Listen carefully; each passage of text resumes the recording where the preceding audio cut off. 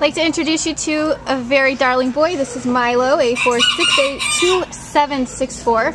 And Milo is a 6-month-old male, red and white, short-haired Chihuahua mix. Just a darling, sweet-faced little guy who came into the Baldwin Park shelter as a stray from the Puente on March 6th. And he weighs just under 5 pounds. So he's a little pint-sized little guy. He will grow. He is only about 6 months old, but he's definitely not going to get bigger than 10 pounds at, soaking wet at the max.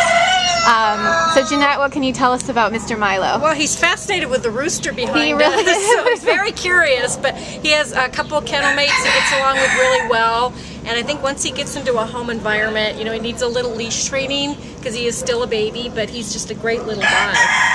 Absolutely. Great with other dogs, friendly with people, and beautiful little boy. So please come meet Milo. Loves ear scratches, and he's here at the Baldwin Park shelter ready and waiting for you.